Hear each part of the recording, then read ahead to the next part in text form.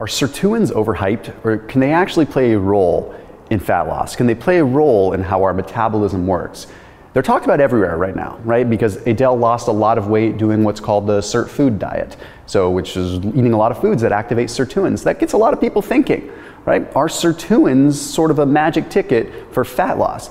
We have to really investigate things because sirtuins are powerful, and there's a lot of evidence that's suggesting that based upon some of Dr. David Sinclair's work and really some pretty big journals publishing some cool stuff. But there's also a lot of overhype, like the Sirt food diet. It is being overhyped. It's not a magic bullet, but it is something that could play a role. So let's break down how sirtuins play a role in your metabolism, especially as you get older.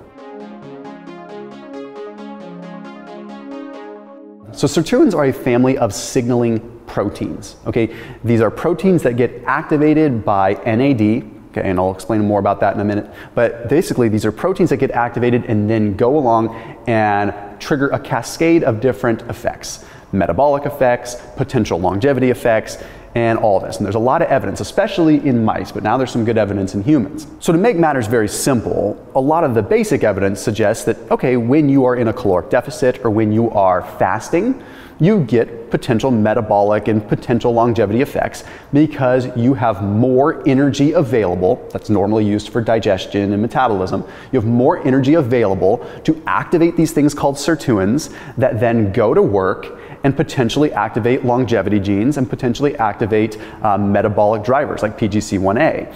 But let me explain in a very simple sense. Like, why do we gain weight as we get older, and how do sirtuins play a role with that? Well, first we look at like muscle loss. Like as we get older, we start to lose muscle. So that means that we have less caloric expenditure, less tissue burning up calories. That means that it's easier to end up in a surplus. But that's not the end-all be-all. There's more to it than just that. It's very easy to speculate and say that NAD and sirtuins are very important factors as to why we may gain weight easier as we get older. You see, we have these things called PARPs. Okay, PARPs protect our DNA. They protect our DNA from mutation. And as we get older, we definitely have more mutation occurring. It's a natural part of getting older. So it's easy to assume that, of course, PARPs are going to get called into action more. Because as we get older and we have more DNA mutation, PARPs have to protect that more because we get older, right?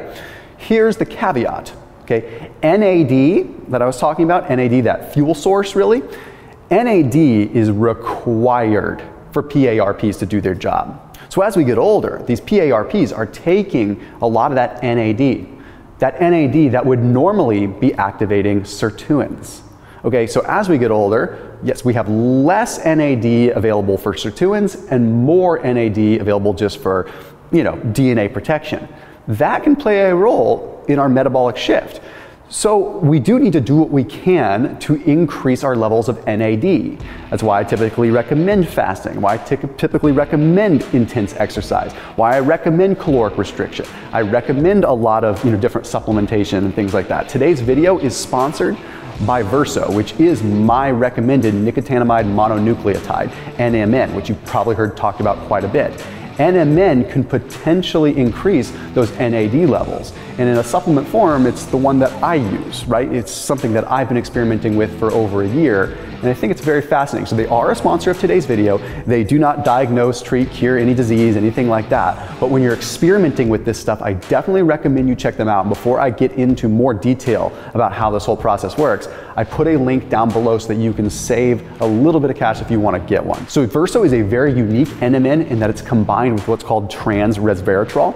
Now resveratrol has its own bodies of research in the world of sirtuin activation, plus Verso is kept refrigerated and shipped quickly so that you can keep it cool, because NMN really should be kept that way. So they're one of the only organizations that is actually doing it right. So anyway, that link is down below, and a big thank you to them for the continued support on this channel and for the sponsorship and for letting us create the content we do. So let's look at the effect of sirtuins on the metabolism. This is where things get pretty interesting. There was a study that was published in the journal Cell Metabolism. Now this one looked at mice. Okay, a lot of studies do look at mice, but I'll get to the human stuff in a minute. Okay, and it pharmaceutically activated Sirt1. Okay, so these sirtuins, right? One of them is called Sirt1.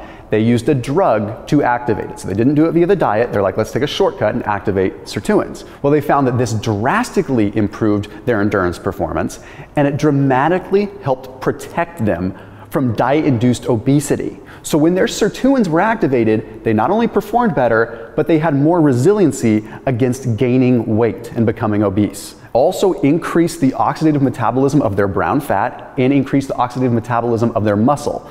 Essentially, make a long story short, increasing the metabolism, increasing how much was able to be burned in the muscle and the brown fat. But what I get most excited about is there was an increase in the activity of what is called FOXO1. So in humans, something very similar called FOXO3 is responsible for supporting the metabolism, but also very powerful antioxidant defense. So just by activating sirtuins in these mice, they saw like a wide spectrum improvement in just seems like life in general, but this was in mice. So then we look at in humans. Okay, in humans, there is some data. There's a study that's published in the Journal of Clinical Endocrinology and Metabolism. This is one of the first human studies that showed evidence of sirtuins having an interplay with the metabolism. And it's fascinating because they took obese subjects and they had them go on a pretty drastic weight loss regime for 12 months. So they didn't induce sirtuins by any drug or anything like that. They measured their sirtuins at baseline, and then they measured their sirtuins after they lost weight. Now, here's what was really interesting, is they found that not all sirtuins are created equal. There's 7 different sirtuins. And in obese people, they found that sirtuin 1, sirtuin 3, and sirtuin 7 were all very low. But the other sirtuins weren't that different, right?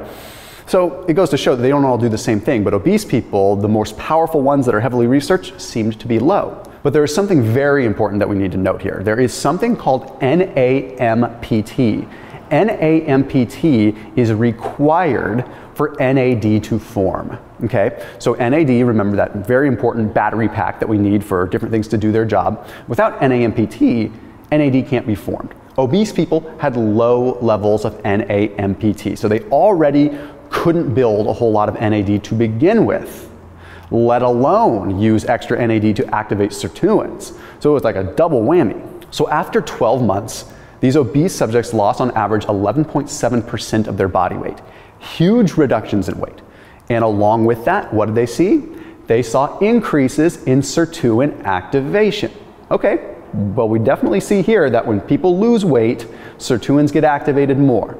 But there was also an increase in NAMPT. So not only were more sirtuins activated, but more potential to make NAD was activated or unleashed. So as we get older, if we potentially lose weight, we have a lot of potential benefit to improve our NAD levels and improve sirtuin activation. So maybe losing weight as we get older can potentially affect longevity and aging. There's also a study that was published in the Journal of Frontiers in Endocrinology. This one's fascinating because it took a look at anorexic people, normal weight people, and obese people. Okay, and they found that anorexic people had the highest levels of sirtuins, because there's less energy coming in, just like with fasting, right? Doesn't mean it's healthy, but in this case, anorexics had really high sirtuins, normal weight people had moderately high sirtuins, and guess what? Obese people had very low levels of sirtuins. So we know there is once again a link there. But then that begs the question, is this just a consequence of weight loss? Like, if we lose weight, do our sirtuins change? And that's very valid. That's what I would say. I'd say, okay, cool. We just see here that when we lose weight, we activate sirtuins. So motivation to lose weight. But does activating sirtuins ahead of time potentially stimulate weight loss? Well, that first study that I referenced, the Journal of Clinical Endocrinology and Metabolism, thought ahead on this. They said, we want to see who regains weight and who does not regain weight or actually continues to lose weight. So they divided them into 2 groups like that.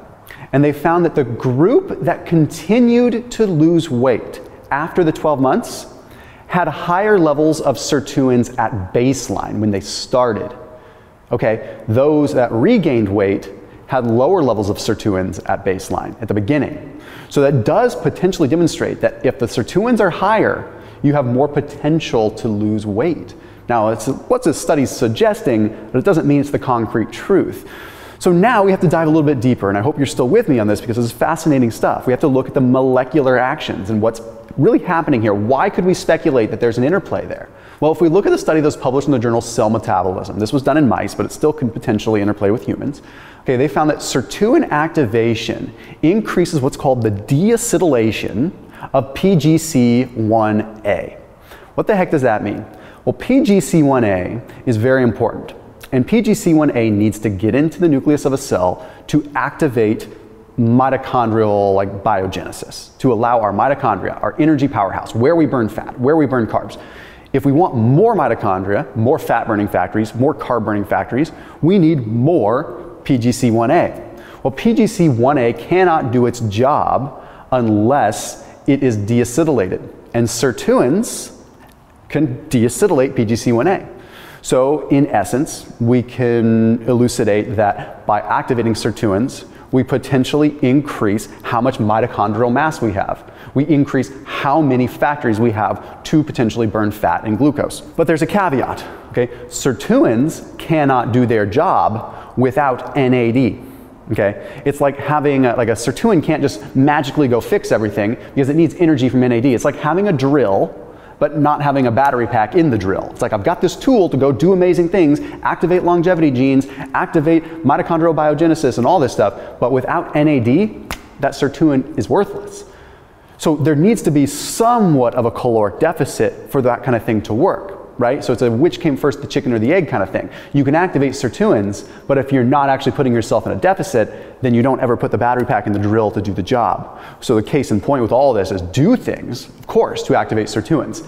Utilize proper supplementation, utilize intense activity, utilize periods of caloric restriction, utilize fasting, utilize these things. But you have to occasionally do things to increase NAD support, right? To increase NAD levels. So you do need to periodically put yourself in a deficit to allow this to work. There's one more very important study that I want to end with. Okay, this was another mouse study, but I found it fascinating. Okay, it was published in the journal Aging Cell. Okay, they overexpressed SIRT1 in mice, which means that they activated it through the roof. So they had this overexpression, not just a little expression. Okay, they found that their performance athletically was through the roof, like insanely improved their performance. It also made them much more metabolically active, okay? And it also improved their fasting insulin levels and their fasting glucose levels. Okay, this is with a pharmaceutically induced overexpression, but it was a very clear indicator that there is some potential for youth to be on our side a little bit more when sirtuins are properly activated, whether it's pharmaceutically or through proper exercise, proper nutrition. So as always, keep it locked in here on my channel, and I'll see you tomorrow.